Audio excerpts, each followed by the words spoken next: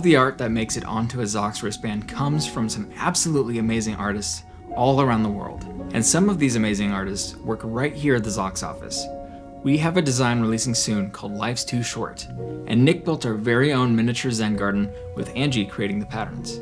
But before we dive into how the art was created, let's take a quick look at the history of Zen gardens themselves. Japan's stone gardens existed at least since the Heian period, a period noted for the maturation of Japanese culture as it separated from Chinese influence, as well as the rise of the samurai class. The Sakuteki, written by Tachibana no Toshitsuna, is essentially the instruction manual for Japanese gardens. It describes exactly how to choose rocks for the garden and how to place them. Standing the stones upright would represent mountains, and laying them down flat would represent hills and ravines. Zen gardens have long been the image of a tranquil space for meditation and contemplation. Even the maintenance of a Zen garden is meant to relieve stress. Gravel became the standard, as opposed to sand, because of its ability to hold its form even in wind and rain. The act of raking the gravel into flowing or rippling water is called somon, or hokime, and was often practiced by Zen priests to aid in concentration. A specific type of gravel was used as well, known as Shirakawa Suna, which is sourced from the Shirakawa River.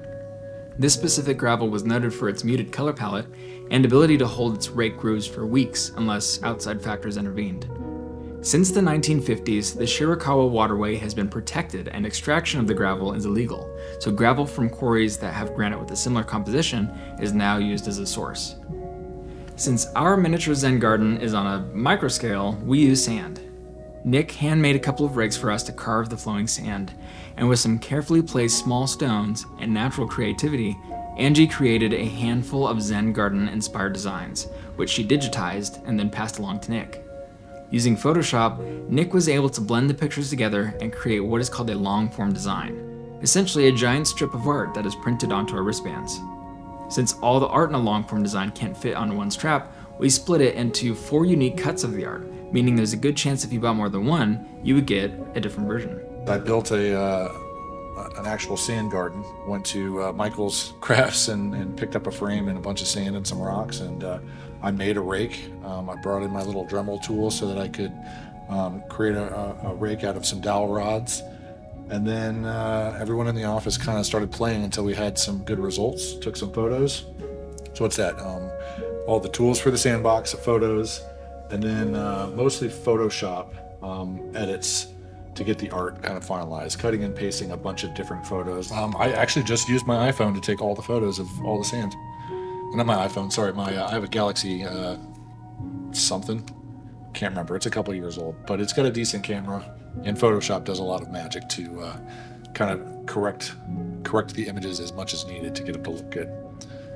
So once everything's said and done and the art has been sent off and we get the product back, they look like this. So it's really awesome to see the process in which we actually make the art. So getting these back after seeing Angie kind of carve all these lines and place all these rocks and Nick manipulate the photos to make everything kind of fit together, seeing it in person is really, really cool. So thank you so much for watching this video. I hope you love the designs. They look incredible. You can't tell in the video. They look so much better in person. So if you like these behind the scenes videos on how we actually make the art, please go ahead and leave us a like and subscribe to our channel. We've got a bunch more of these videos that are coming out in the next couple months, so stay tuned. Have a good one.